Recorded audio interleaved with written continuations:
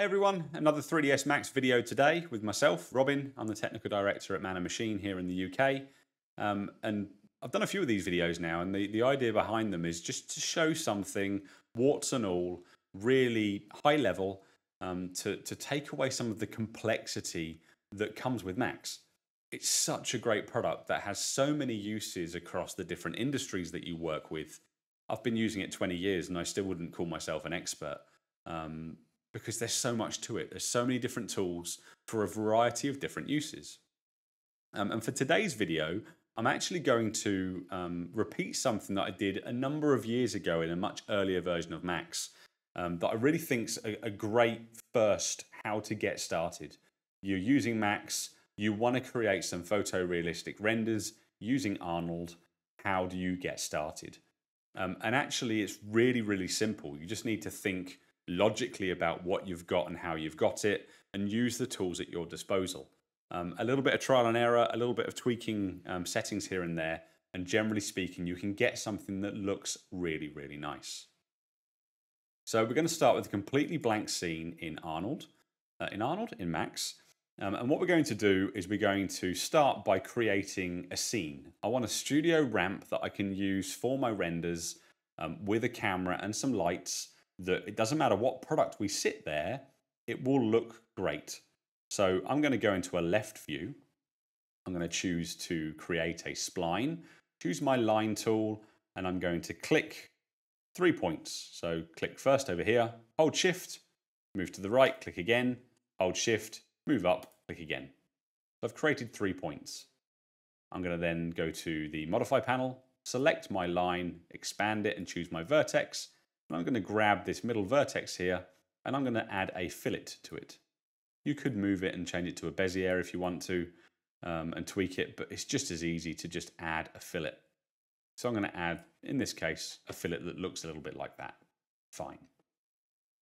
And then with that line, I'm going to add an extrude, sorry. Let's just go into a 3D view. And then I'm just going to extrude that out a given amount. Let's just say, for the purpose of this, about 100. Okay. Now, depending on the direction, if you see something like this where it's black on this side and yellow or a color on the other side, it's the wrong way around. So when you select it, you want to make sure you flip the normals. So grab it, go to the modifier drop down and put on a normal, which will flip the normals around. It depends on the direction that you drew the spline, but it's really easy to fix by flipping the normals. You can make this smoother and nicer should you want to. Just spend a little bit more time with that line. If you wanted to, you could put normalized spline on there, which basically splits your line into several smaller sections, which allows you to get a nicer, more uniform, smoother spline. Maybe I'm going to drop that to segment length of 10 before putting my extrude on and my normal, and you'll start to get smoother results. From there, I'm going to add a mirror just to create 2 versions of this. I'm going to mirror it around the Z-plane and I'm going to do a copy. So I want something that's longer and spanning in both directions. This makes it really easy to work later. If we need to resize it, we just come a little bit and it's already centered, which is what I like. Because we've done it that way, our gizmo is already in the middle, so we can align this really nicely to our scene 0, 0. And we've got something that's looking really good. I'm just going to drop it down ever so slightly, just so it's only just above the 0 point there. And we've got something that looks like that. I'm just going to put edit hold on my scene, not fetch, edit hold. That's just going to hold the scene where it is. And I'm also just going to put a quick save on there, just so that I've got it in my files, just in case. And there's my scene. My ramp. So what we're going to do first and foremost is we're going to add a camera that's looking at an object on my scene. So let's go to a top view. So this is the ramp at the back here. So let's go to a top view and let's add a component. And I really like using the teapot because it's got a load of different surfaces to it. So let's use our good friend the Utah teapot, stick him at the front of the ramp, slap bang in the middle.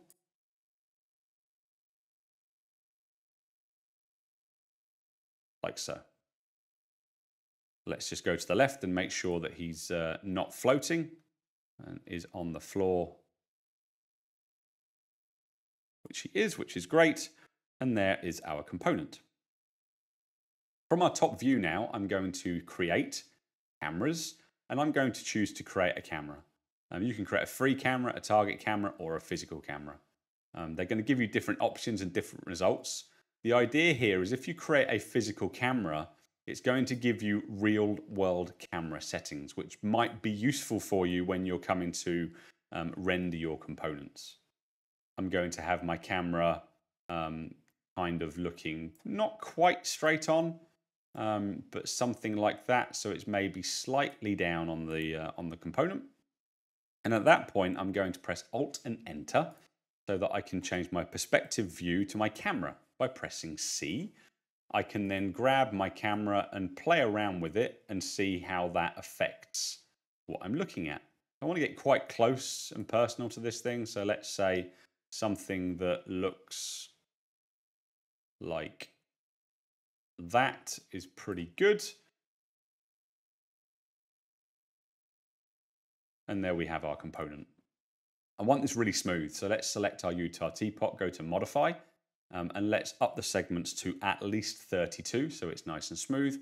You could go 64 if you want to, but I'm going to go with 32 for the purpose of this. And then we're going to start adding some lights. I'm going to use the Arnold render, so under my render setup dialog box, I want to make sure that I'm on Arnold. We've got Quicksilver, which uses your graphics card. Fairly decent results very quickly. Art does the same thing, uses your graphics card fairly quick. Scanline is CPU based. Faster than Arnold, arguably, but nowhere near as good results. Arnold, out of the box in Max, is by far your best option. There are also third-party renderers as well, but we're focused on using Arnold today. So make sure Arnold is set as your renderer. Then go to Create, go to Lights, and choose to create an Arnold light from the drop-down and place one in. I want to have plenty of light in this scene, but how much right now, I don't actually know until I've really started looking at what the results are. I certainly want a good few lights above this. I'm going to start with one right above the component, and I might put that out to 2, and then at least a couple coming in from behind the camera. I'm going to just click once to place my light, and I'm going to move it so that it is over my component. So let's have it 0 in the X so that it's centered and roughly over the top of my component. From there, I'm going to go into a front view and I'm going to bring up my light in the Y so that it is above my component. Something like that is absolutely fine. From there, we can choose the Modify panel. So from the Modify panel, I'm just going to go into a perspective view, we can control how this light works. So is it on, is it off, is it targeted, is it not? I don't want it targeted. I want it to emit emit light from a specific shape. I just want to have a quad. So just the shape of that is the light. I could have it coming out as a point. I could have it coming out as a disc. It really depends on what kind of light it is that you're trying to create. I just want a big old square light, so this one's going to be perfect. So we're going to have a big square light. We've got the ability to control the spread, the resolution, and the size of this thing. I want it fairly big, so I'm just going to say that we want about 50 by 50. So a nice big light just here on our screen. I want the light shape to be visible just because I've always turned it on. It's nice if you get it in there from time to time. Color is going to be a nice white, but should you want to, we can choose a Kelvin, a preset, or a texture. I'm just going to leave this all as default for now. Intensity 1, exposure level is 6. How many samples for rendering? The higher, the more realistic, so to speak, but it will be slower, and the volume samples as well. I'm leaving it all as default, and leaving it as it is. I'm going to go to the top view, hold down Shift and move it in the Y to copy it. And I'm going to create an instance. Whatever I do to one, it will do to the other. And then from that perspective view, I'm going to grab this light and I'm going to rotate it using angle snaps with A, maybe around 65 degrees or so that it's looking down at an angle. I'm going to move it down a little bit so it's above my camera, behind my camera, roughly speaking, pointing at the front of my component. Something like that. From there, I want to start thinking about materials. Before I get into looking at what the scene is going to look like, I want to get some Arnold friendly materials on here so that I can start to tweak it and adjust it and get the right kind of reflectivity and stuff that I want. So I'm going to press M to open up my materials browser, of which I'm using the slate for this example here. Let's just go full screen. And we want to make sure we're using an Arnold material. So I'm going to use a standard surface Arnold material. You can use the physical material if you want to, but I just want standard materials for the purpose of this. Now our teapot, I'm going to make a nice Man and Machine orange. I'm not actually going to put the real hexadecimal number in there. I'm just going to eyeball a nice orange, like so. Something like that is fine. And I'm going to choose to select my teapot and add that material.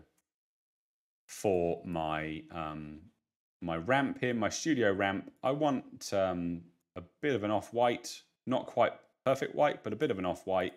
And I want to add that to, not the teapot, to my surface in the background.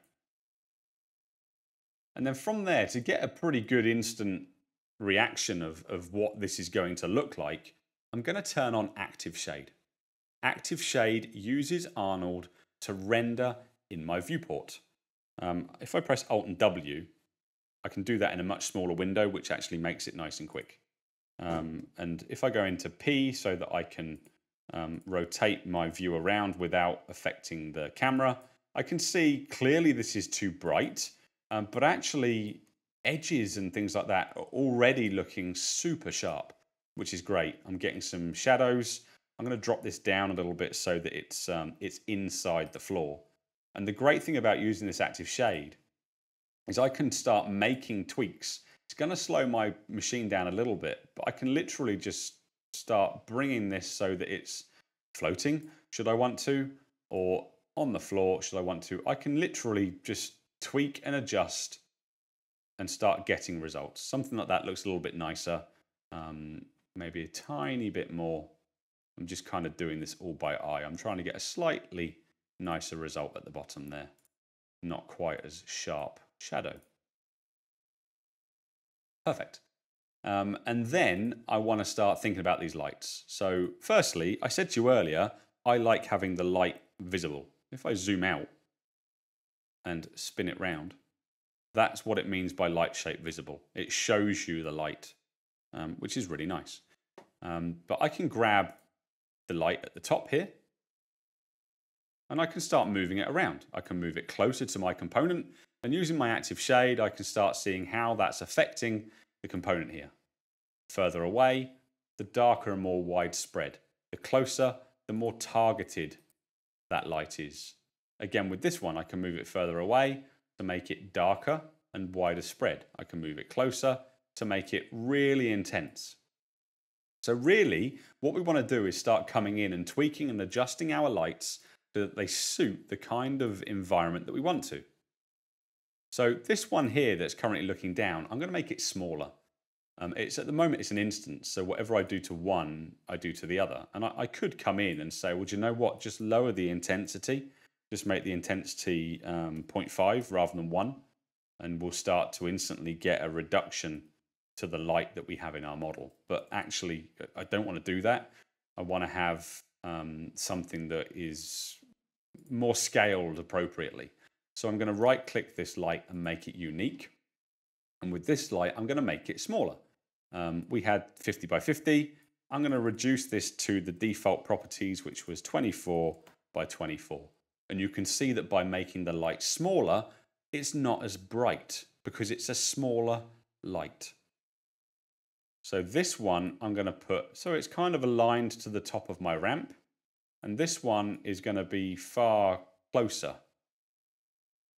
I'm already getting something that looks a little bit nicer. I'm going to move my camera up a little bit. I want to look down on the product a little bit more. So let's just move my camera up a little bit more. I can see more of the shadow there and see exactly what's going on. And again, it's really starting to look pretty good. If I grab this light that's at the top of the scene at the moment, I'm going to make it a bit smaller.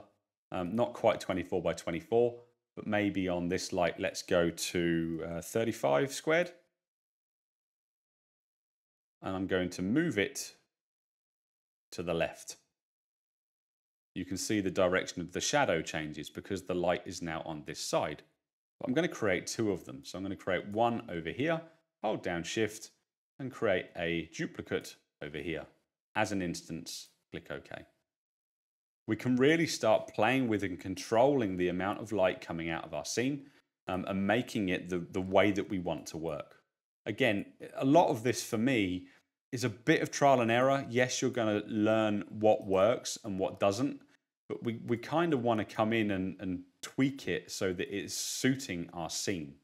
And if you're making renders of products, having this scene set up with a product that's of average size, it really allows you then to have a scene that you can save and you can come back to and replace the product in the middle. And that's really what we're looking to be able to do. Let's grab our teapot. And once this is finished saving, we're just going to rotate the teapot around ever so slightly so that it's not square on. Maybe we're going to have the spout pointing towards us a little bit more. And really all I'm trying to do is just look at different scenarios. I'm making sure that the shadows that we have are nice soft shadows with a mixture of harder and softer shadows, which we have. The edges are crisp. It's still a little bit washed out. It's a little bit bright, but it's not too bad. I might actually, if anything, just grab this component here and just make the light even smaller still, maybe about 18 by 18. Less is more when you're tweaking. Just keep that in mind. If you make a big change, it's difficult to know exactly what it's changed. But in this case, that's looking really nice. I'm quite happy with that. I'm going to select this component at the front. I'm going to come down and I'm going to up its samples and I'm going to up its volume samples. This will slow down the render for sure, but it will give me something that is, it's going to take a little bit more time working through and calculating that render. We've got a density of color and shadows and things like that. Again, I'm pretty happy with the result that I'm getting. I think it's pretty good. We can choose our camera. And with our camera, we've got a load of different options on here. And we can choose how we want this camera to react with what's going around. So we can change the aperture, we can change the focal length, and we can start controlling how this camera is going to work based on the way in which we might photograph this object in reality, which is really nice. So we could change the exposure, make it lighter, make it brighter, without having to affect the rest of the scene. Because I've got active shade on there, it is a little bit slow. Let's just turn that off and just reduce that focal length about there. The aperture, I'm going to go from 8 to 5 and I'm going to turn active shade back on, and you'll see that that's much, much brighter, almost quite washed out. And again, you've got to be careful here with your settings that you don't go too far and that you don't overly saturate or overly adjust something on your model. Let's turn off active shade again. I'm going to wish that I hadn't have upped the samples on those shadows, lights now. Let's just wait for it to catch up.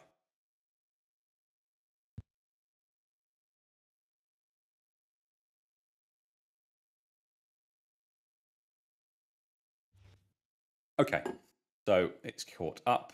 Let's just turn off active shade again, put that back up to about 8. Exposure value, we're going to try that on.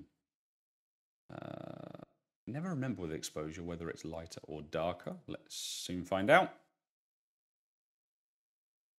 Pretty good. I'm pretty happy with that. So we've got something that's coming out really nicely. So from there, I'm just going to put a save on the file. And I'm going to go into my render settings. And then on my render setup, I'm going to say that I want to do a 1920 by 1080 full render. And the beauty of Arnold is how simple it is. I can go onto the Arnold render and I've just got simple dialog boxes up and down for quality. It's really, really easy to use if you compare it to other renders on the market. And it does go quite in depth. But all I'm going to do is we're currently on anti-aliasing. It's going to render a preview anti-alias, and then it will keep going over this many samples. The higher the samples, the better quality the render. And again, I'm going to leave everything on defaults for the purpose of this. It's going to be quite straightforward. So I'm going to leave everything as it is, and I'm going to go ahead and press render. I'm going to open this up on this screen if it will let me. The benefit of using a capture card is I can still record whilst doing a high quality render. I've lost my my ability to move things for the moment, so let's just give it a couple of seconds while it renders. It's about 50% through, and then I'll move it up onto the main screen and show you what it looks like. But generally speaking, it's going to go through and it's going to render a load of different samples, and it depends on the settings that you've gone and selected. You'll see a little box here. Let me move it up now. Go around your screen. I'm running on 4K on this, so hence why it's quite small.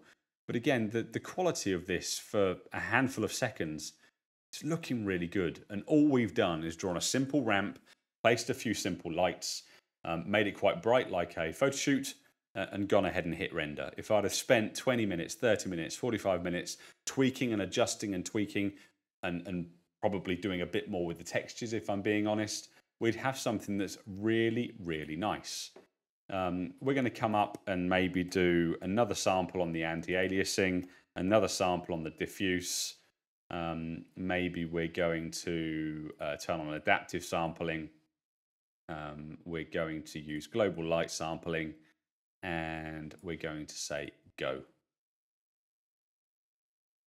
This time it's going to take a little bit longer because I've upped a load of samples. But again, you'll see all the different boxes shoot around your screen. That's all of the cores that your processor has going away and working, and they will go over and over and over the geometry depending on how many anti-aliasing passes you've told it to do. And it's going to go through and create a render for you that looks really, really nice. This particular one is going to take a little bit of time because I really upped the samples there. And turn on some other options like the global light sampling to up the quality of the lights, the adaptive sampling, which is just going to make the anti-aliasing, which is the noise at the edge of the product, anything around the edges here, the better anti-aliasing that we have, the smoother those lines will look, rather than maybe being quite sharp. And again, this is going to sit there and render now, already looking pretty good, but only 2% through. So really, that's what I wanted to share, how to get started using the Arnold Renderer. And again, hopefully I've shown you that it's not scary. It's actually really easy to start producing something that looks pretty good. Just a little bit of time, a little bit of effort. And the benefit of using this scene is it's just a teapot on a photo studio ramp. That teapot you can then replace with anything. And yes, you might need to adjust the light position, add some more lights, especially if you've got something, I don't know, like an alloy wheel. If it was laying down, you'll have quite a lot of shadow inside the all of the gaps and the crevices inside of that wheel. So you might need to get some more lights in there. Just play around with it and work with it. But it's very easy nowadays to get something that looks good. Take your time, tweak it, save the scene, and then you've got something that you can use time and time again. And from me for this video, that's it. Thank you very much for watching. I hope it helps, and I will see you next time. Take care. Goodbye.